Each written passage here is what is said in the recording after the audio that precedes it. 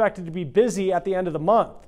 Eviction filings in many cities are expected to resume as funding for extra unemployment money runs out. And as Dan Grossman shows us, it's creating an uncertain future for millions.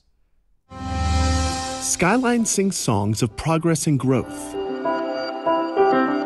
Dormant windows, however, they foreshadow a reality that could manifest in the not-too-distant future. I think there's just a lot of fear. I mean, people are really concerned about where they're going to go when that demand is placed on their door. Zach Newman is an attorney who started up the COVID-19 Eviction Defense Project. At the end of July, CARES funding is set to expire, stopping the $600 extra in weekly unemployment funding.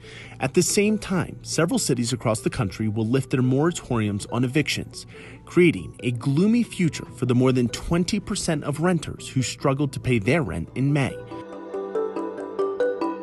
It's already been seen in Memphis, where 9,000 eviction cases resumed last month, and Virginia, where 12,000 cases were filed when its moratorium was lifted. I think you have people who are behind on their rent right now who haven't been able to make full payment. But then I think the bigger source of filings is going to be in early September, when we are definitively out of the CARES Act money window. In cities like Denver and Seattle, where rent has doubled over the course of the last decade, the problem is only exacerbated. Cities know moratoriums on evictions can only last so long, which is why here in Seattle, city commissioners passed legislation back in May anticipating a spike. Landlords would be prohibited from using that eviction history as a basis for denying tenancy and denying people a place to live. The ban would last up to 6 months after the pandemic, helping to prevent homelessness that can spike as well. It's harder to hold on to your job.